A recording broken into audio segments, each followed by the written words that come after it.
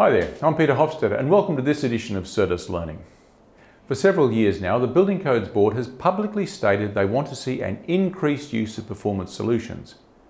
However, the only generally accepted protocol available is the full-blown fire engineering report, and this is regularly used for big projects. However, if the industry is to increase the use of performance, then we need a simple approach for simple solutions. Is it possible that such a way already exists? To tackle this question, we'll examine the concept of expert judgment.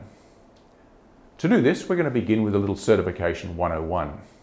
The first clause of NCC 2016, Clause A01, states, compliance with the NCC is achieved by satisfying the performance requirements.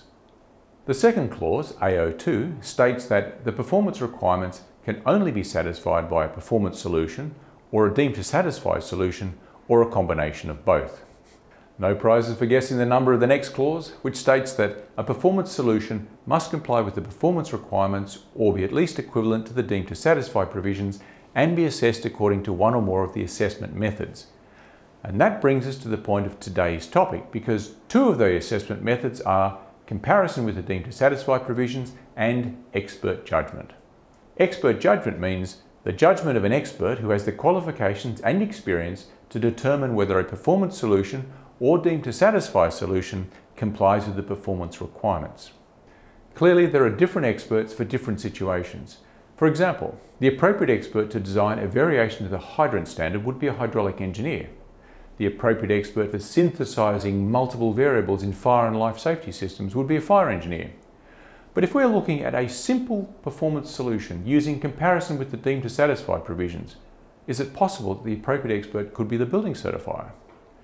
Now, I know that some writers of legislation believe that the implementers of legislation, such as certifiers, should only be administering the deemed to satisfy provisions in a regulatory way. Those legislators seem to believe that making a performance decision could be a conflict of interest, and that a certifier may use the performance provisions to bend the rules in favour of their client. Those legislators believe that the certifier cannot be impartial when they're being paid by the same people on who they're expected to enforce the legislation.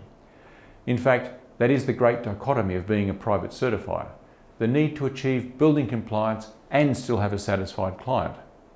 Not always easy, but it's manageable. There's even a suggestion by some that a certifier can only review a performance decision but not write one. Is that reasonable? There are many circumstances that require a certifier to make a judgment call rather than to simply say, that doesn't comply, change it. Level 1 certifiers are degree qualified, as are all the specialist consulting engineers.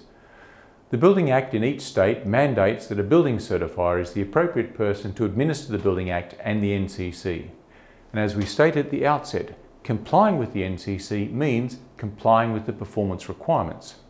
Therefore, doesn't the Act empower the certifier to make decisions with respect to the performance requirements?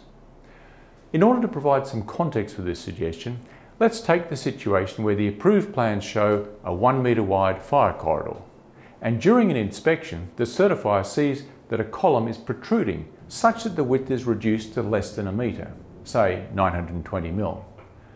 Assuming that moving the column or wall is not an option, is it really necessary to engage a fire engineer to model queuing times and egress flow rates and then submit the whole thing to the fire brigade for acceptance? I don't think so.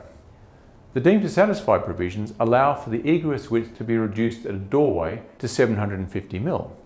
So option 1 is that the certifier could require that a door frame and door be installed at the column. This would make it comply, but be a complete waste of time and money for no net gain in fire safety. In fact, it would slow egress rates because of the door. Why not use expert judgment and document a simple decision to allow the column to remain as is because it is equal to or better than the deemed to satisfy width of a doorway? However, to avoid the suspicion of corruptibility, perhaps it's prudent that another certifier be used to provide an independent review of a decision of expert judgment. A final thought. If these suggestions appear viable, but the legislators are concerned about rogue decision making, then perhaps there could be a requirement for all performance decisions to be lodged at a central repository. That way, the Building Codes Board could access all such decisions and may well inform future changes to the deemed to satisfy provisions. Well, thanks for watching, and remember, If you need a quote for certification, access or energy, please consider Certis.